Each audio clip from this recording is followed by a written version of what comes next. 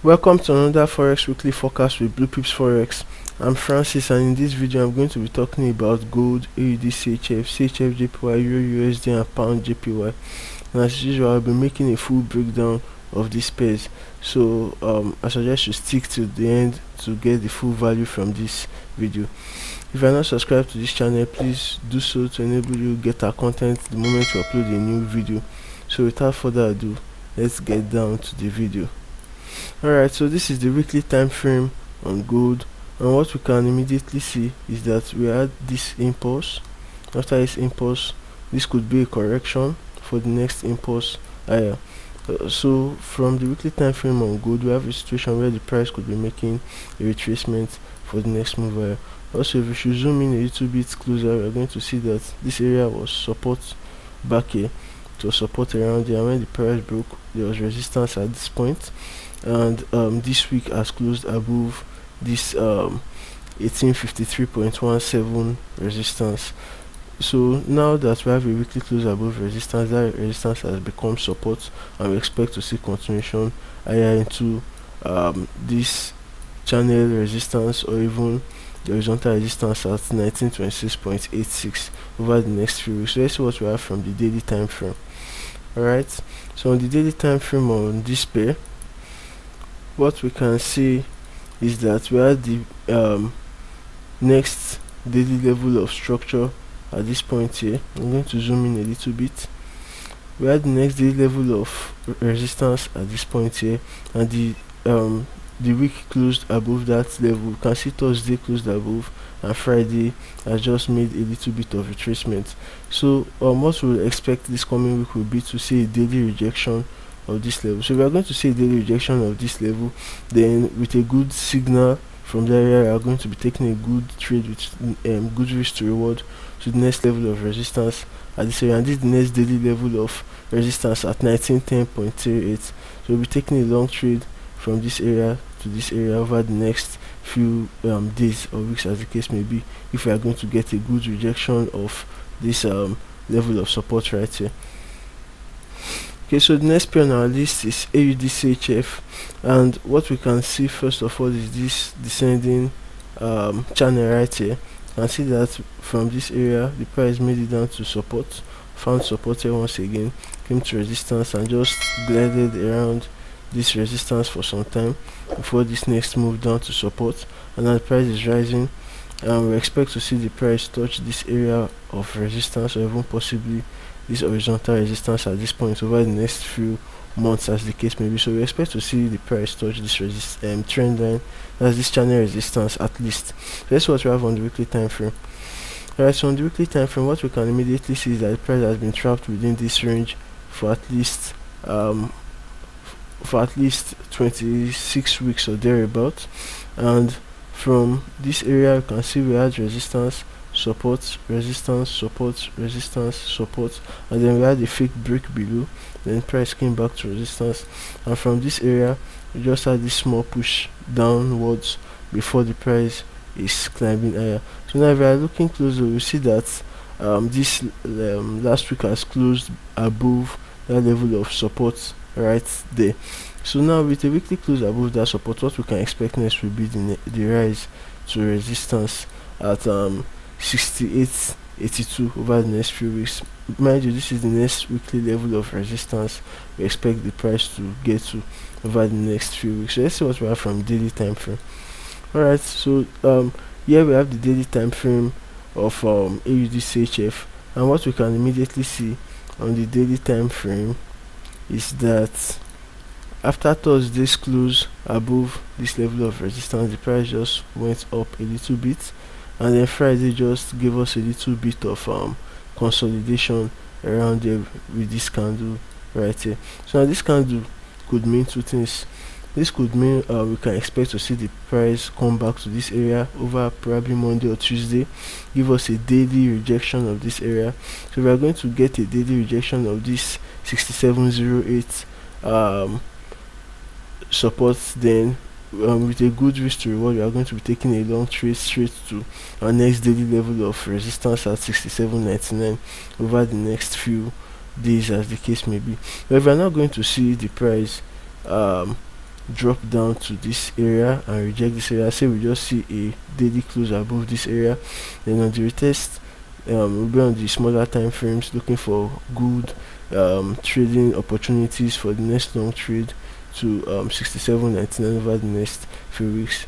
But if on the other hand we just see the price just drop further, then it means we can't take a buy trade anymore on this pair. We can't even trade this pair anymore, so we'll just be on the sidelines to see how the week will close, and that's what will determine where we expect the price to go within the next few weeks, as the case may be.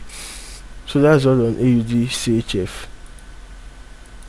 The next pair on our list is ChfJpy, and what we can immediately see on ChfJpy is a market that has found support at this area of structure, right? So you can see that area was resistance back here, and when the price came back to this area, that area acted as support, and price has repelled the price, and we expect the price to rise to this area over the next few months, as the case may be. However, the price is currently at resistance now, but we will talk about that on the weekly time frame. So from the monthly time frame, taking the uptrend we already have, we expect to see the price rise to this area of structure. Alright, so on the weekly time frame, we have resistance at this point. We can see that 2 weeks ago we had rejection of resistance with this candle right here, and this week has also rejected once again with that candle right there. So with these rejections, what we can expect next will be for the price to drop down to 1579 over the next few days or weeks, as the case may be. So before we start looking for any long trade on this pair, that will be if and only if we get a weekly close above this 1758 level of resistance, because remember, resistance remains resistance until it becomes support. So if we're not going to see a weekly close above this area, we obviously cannot be looking for any long trades out of this pair, and as long as the price keeps rejecting this area, we expect to see the price drop to the next level of weekly support at this area over the next few weeks. So let's see what we have from the daily time frame. Alright, so this is the daily time frame of ChfJpy, and what we can immediately see is that we have an horizontal level of daily support at this point right here.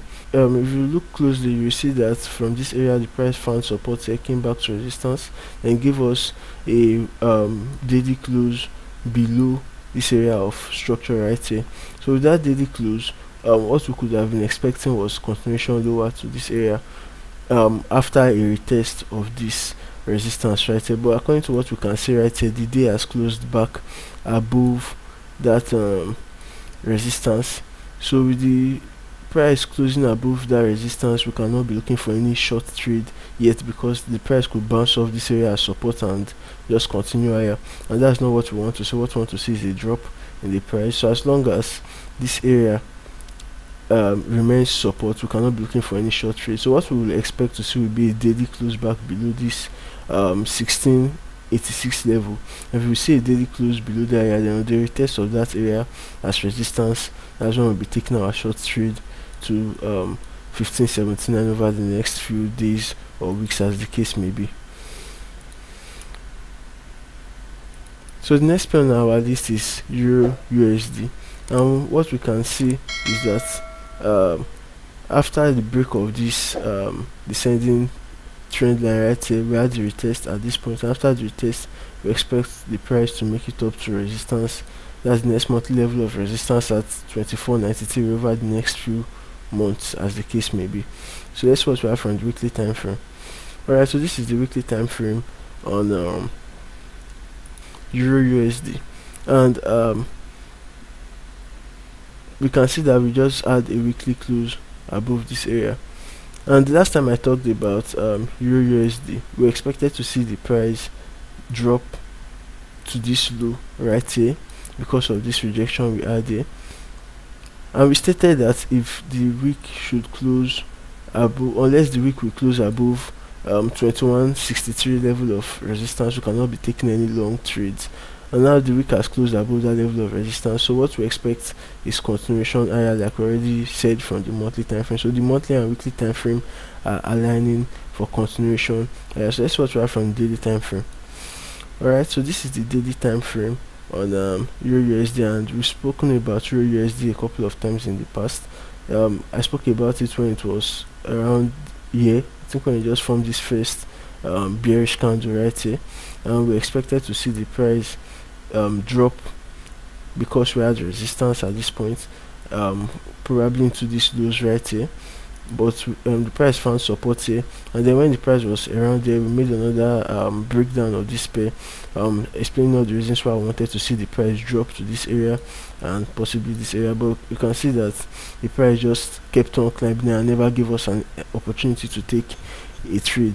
We also said that only if we get a weekly close above this area, that's the only time we can start looking for long trades out of this place. So now what we want to see is continuation higher, like I already said, from the weekly time frame. So from the daily time frame, now we're at daily level of resistance, which means as usual we cannot take a long trade yet. So what we want to see is either for the price to draw back to support at this point, reject this area as support. Then if we are going to get that rejection of this area as support, then what we want to see next will be continuation higher. But if we are not going to see the price drop to this support, what we will then want to see next will be for the price to give us a daily close above this 2260 level. If we are going to see a daily close above that, then on the retest we are going to be taking a long trade into this resistance at this point, and possibly this resistance at this point over the next few days or weeks, as the case may be. So that's it with EurUsd.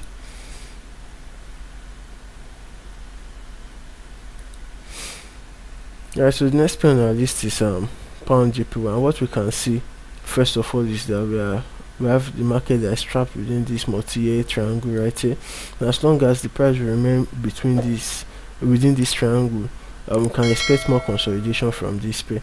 So right now we can see that from support the price got to this resistance here, failed to touch this descending trend line right here. So now we expect to see the price get to this area again and at least touch this resistance at this point over the next few months. So let's see what we have from the weekly time frame. Alright, so this is the weekly time frame, and what we can see is that from this area right here, the price made the first move down. It's this ascending trend line support at this point. As you can see, from this area we had support at this point, we had support once again at this point. So the price came, it's this support, came back to resistance at this point, rejected the area as resistance and came back once again to support. The price found support at this area once again and that started rising. So you can see that we had a weekly close above this resistance at this point right here. After the weekly close of the resistance, last 2 weeks rejected that resistance, and this week has given us the first impulsive bullish candle. So what we'll expect within this week will be continuation to this highs right here. So let's see what we have from the daily time frame.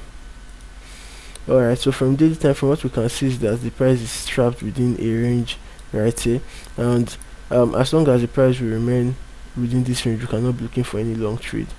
So what we can see again is that this Friday's candle engulfed Thursday's candle, which means what will most likely happen is probably a drop back to support at this point, or maybe just a little bit of consolidation before the move higher.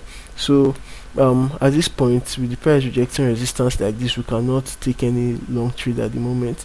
So what we want to see is for the price to come down to support. But now, despite the fact that we have an engulfing candle right here, we are not interested in this short trade, because from the weekly time frame what we want to see is a long trade. So we are not interested in this short trade, because the price could just maybe come a little bit and start a move higher and you'll be forced to take out a loss, which is unnecessary. So what I would expect to see will be for the price to make it down to support at this point. If the price will make it down to support at this point and give a good rejection of this support, then with a good entry reason, I can take a long trade and close back at this resistance. And the reason why I am closing at this resistance, if I'll get an entry from down here, is because of this range we have right here. So as long as this range remains intact, the price could just hit this area and come back down again, and it will not be wise to just throw away about 200 pips right there, nearly 300 pips. Won't be wise to just throw all of that out the window because you want to take out this target right here. So what I would expect will be, if the price will come down to this area, I'll take a long trade and close at this resistance at 40.31. If I'm going to get a daily close above this resistance at 40.31, say I get a daily close, then on the retest of resistance as support, then I'll take the next long trade back into 42.39 over the next few days or weeks, as the case may be. So before we sign out, I'll just do a quick recap of what we expect. So from the daily time frame of from gold, what we expect is a rejection, a daily rejection of this area, and then continuation higher to the next daily level of resistance at this point. But if the price will fail to reject it and just give continue to move lower, then we won't be able to take a short trade, a long trade anymore. We won't be interested in trading this pair again. On AUD CHF, we expect to see that rejection of this area and then continuation higher, or a daily close above 67.46, then a retest as support and continuation higher. But if the price will just fail to reject it and just continue lower, obviously we cannot be taking any long trade anymore on this pair. On ChfJpy, we expect to see a daily close back below 1686, then a retest of that area as resistance before continuation lower to this area. That's what we expect. But as the price is now, if the price will just continue rising, then obviously we cannot take any short trade out of this pair again. We just sit on the sidelines and allow the weekend before we can make our decision on how to trade, how we'll be approaching this pair from the coming week. Okay, so on EurUsd, what we expect is for the price to retest this area and give a good entry reason for the next buy trade to resistance at this point right here, or give us a daily close above this area, and on the retest we are going to be looking for long entries into resistance at this point. But if the price will decide to come down here and fail to find support at this point, say the price just keeps coming down, obviously we can't take any trade here again, because the price would have broken support, and you cannot be taking a long trade like that anymore. So what we want to see is rejection for continuation higher. On pound JPY, we want to see the price make it down to support at this point, reject, then we want to close at this area first. If we get a daily close above, we want to take continuation back up into this highs, or we want to see the price give us a daily close above here, then on the retest we take our long trade to this high. But as usual, if the price will just drop down to this area and keep moving down instead of rejecting this area, obviously we cannot take any long trade in that kind of situation. All we just do is sit on the sidelines and observe what is happening in the market. So this is going to be all on our weekly forecast. If you enjoyed this video, do smash the like button. If you are not subscribed to the channel, click on the subscribe button, click on the bell notification to enable you get our content the moment we upload a new video. Until we meet in the next video, do have yourself a wonderful weekend.